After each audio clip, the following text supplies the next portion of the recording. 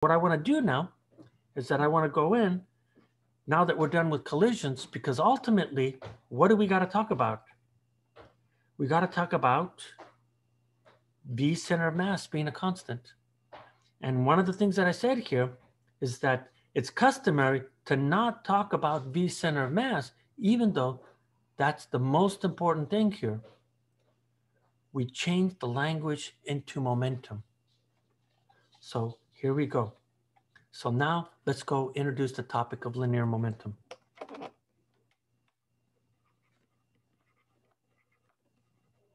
And so what you're going to see here is that I'm going to talk about two things. I have to talk about linear momentum, and then I have to talk about impulse. So I'll start with momentum, and let's go for that. So you all have heard this expression, and you already know what I'm about to say. So what I want to do here is that it's very, I mean, this is common knowledge, of course, just from your experience here, is that a larger truck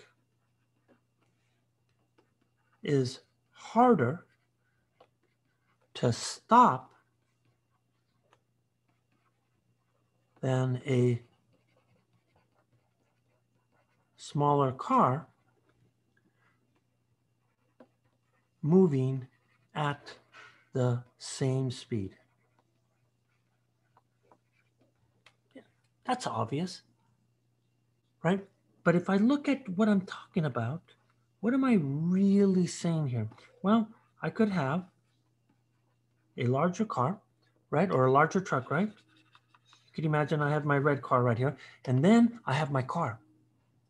So if I'm thinking about my car, we agree that the car here has to be moving it's moving at the same speed. And so when I'm looking at these guys have the exact same speed right here, right? And what we want to do here is that we want to stop them.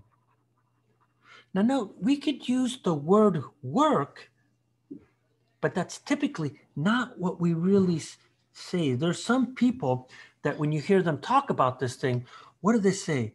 You may have heard this statement, and the statement goes like this. They'll say, the truck is harder to stop because it has more momentum. I mean, I've even heard my young son say that, and I'll go, what the hell did you just say? What do you mean more momentum? And most people have no idea what momentum is. But what we can say here is that momentum, is about mass in motion, but so is kinetic energy. Momentum, if I was to try to give a sense of what it's talking about, I would say that it's the strength to continue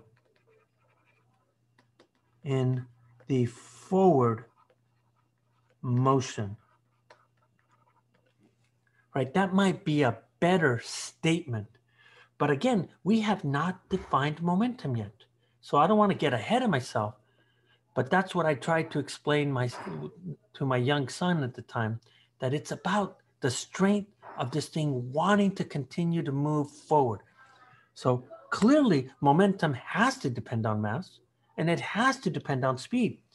So we could then go in and we can define momentum then.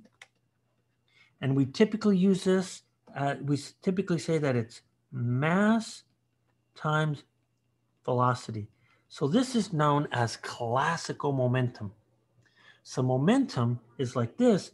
And when I write it down, we typically use the symbol P, which is fairly universal. This is my statement about my definition of momentum. A very simple definition.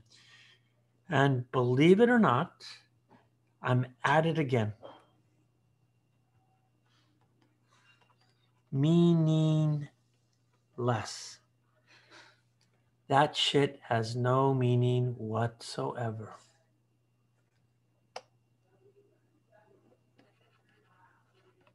What is meaningful? Only changes in momentum. So if somebody says something has a big momentum, I'm going to say, that person's talking bullshit. They don't know what the hell they're saying. It's meaningless. What's meaningful?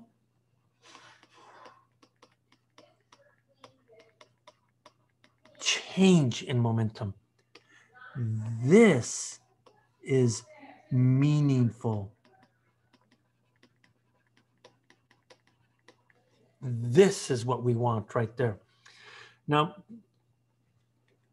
if I just naively not spend too much time on units, I would say that a unit of momentum is then a unit of mass, a unit of velocity, which looks like a kilogram, meter per second, and it almost looks like a Newton.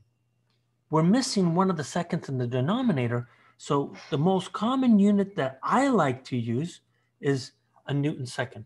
So a unit of momentum is a Newton second. So before we get started, let's go look at some properties. Okay. And again, I'm going to repeat myself because it's important that we get all these details straight. So properties of linear momentum.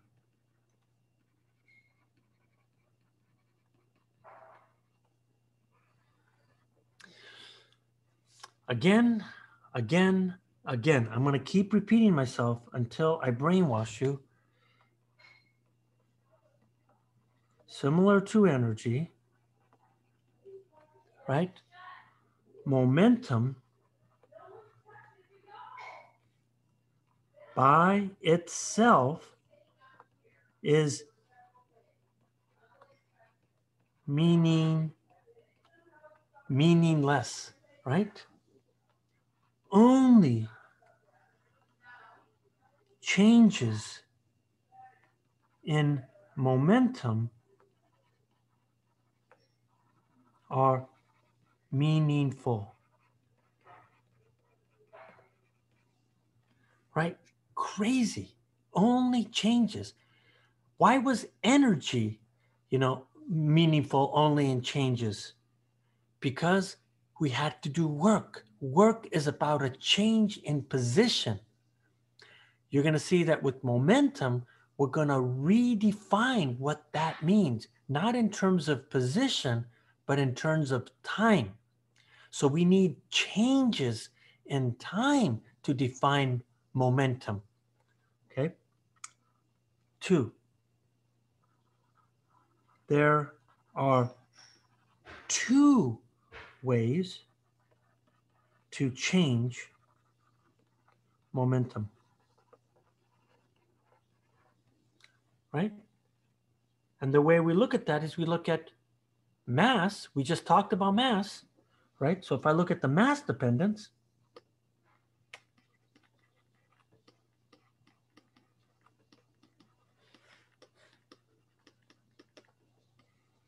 when I think about a mass dependence, well, I'm going to think about 2 objects. So I could imagine that I have a small car, and then I have a big truck. And just as before, which we already talked about here, right? I had a green car and I had a red truck. And so when I'm looking at these guys, I'm going to assume that their speeds are exactly the same. So clearly, this has a small mass. This guy has a large mass. So what do I got to do to the truck, right? The only meaningful thing that I know how to do is I got to do what? I got to stop that truck. So here I go. I got to stop stop that car so that its speed is 0. I got to stop that truck so that its speed is 0. That's the only thing that I can do. Once I do that, now I could start talking about the word momentum. And what does the word momentum say here? This is what it says here, is that if I look at my change in momentum, my final momentum here, right? My final momentum has to be V2 minus V1, and that's my change in momentum. So when I look at this thing, both of the, oh man, I forgot to add the masses, sorry. Both of these have the same final momentum. So when I asked the question, what was different about these guys?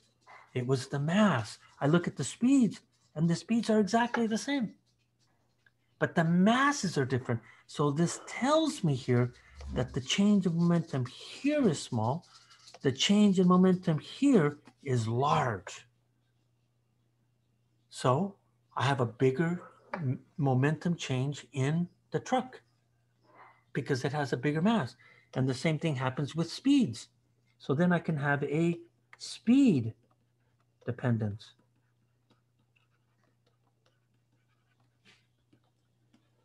So now what we say here is that the change in momentum of the truck is much bigger. I could do the same thing with cars, right? Because I could imagine that I have two cars. They're the exact same color, but they have different paint jobs. So I got this guy right here, and then I got the purple car. And so when I look at these guys here, one is traveling slow, the other one is a speedster, clearly moving faster. But if we're going to talk about momentum, what do we got to do? We got to talk about stopping them. We got to stop them. So now, once I've stopped these guys, I can now talk about the word momentum here. And so when I go and I look at the momentum, then we start to ask the question, what caused these guys to have momentum? Well, at the end, we know that they got to have 0. And we know that they each have the same mass because they're the same make and car, just different paint. So what's different? One had a small speed, the other one had a big speed. As a consequence, this guy had a bigger change in momentum. This guy had a smaller change in momentum. That's what's meaningful, changing that. The other thing that we should talk about here is that it's a vector, right? Momentum is about being a vector. So momentum is a vector. So when I look at a vector, what do we know? Well, if I have a vector and it's mass times velocity, what that really means is that I really have momentum in the x direction, I, plus momentum in the y direction, j. Which of course means that this guy has to be mvx and this guy has to be mvy. Assuming that the masses are the same, but they don't have to be. Where, of course, if we want the magnitude of the momentum, we have to go in and we have to look at its components. If we want the direction of the momentum, we have to take the inverse of the tangent inverse of the y over the x. So it's a vector, and that actually complicates things when we get to the conservation law. And then the fourth thing that I'll talk about is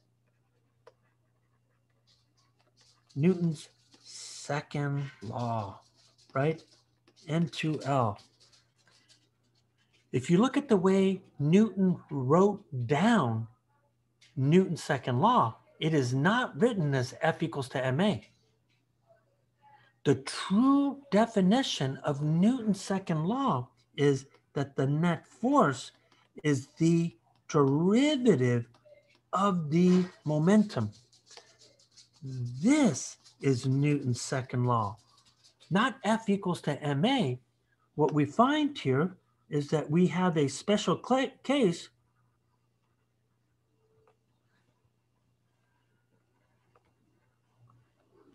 if m is equal to a constant. Because if m is equal to a constant, then this tells me here that the net force then is really the derivative of mv dt. So if I now use the chain rule, I get dm dt, the velocity, plus m dv dt. And if I have a constant mass, then that term is 0. And then, of course, the derivative of the velocity then gives me mass times acceleration. So it's a special case of Newton's second law.